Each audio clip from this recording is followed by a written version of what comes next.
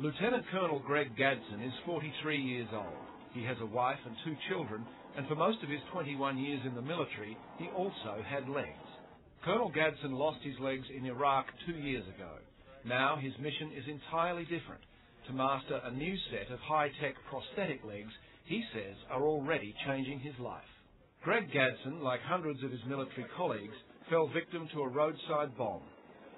2 years later, he's fighting an entirely different kind of battle, although he says moving from his old prosthetic legs to these computer-programmed, battery-operated legs is like the difference between driving a school bus and a sports car.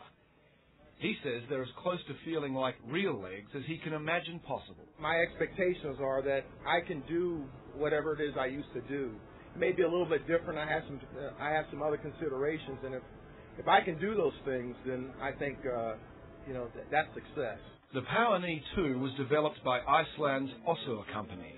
The knee runs on a rechargeable battery which powers the same kind of motor as that used in the Mars rover.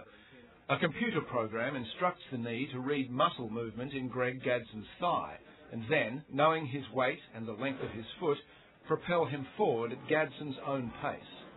Össur's Hilmar Janusson says the knee is state-of-the-art. It senses what you're going to do. It has a framework that understands whether you're going upstairs, going faster or slower, and then relates that to the software and tells the knee what is your intent, what are you going to do.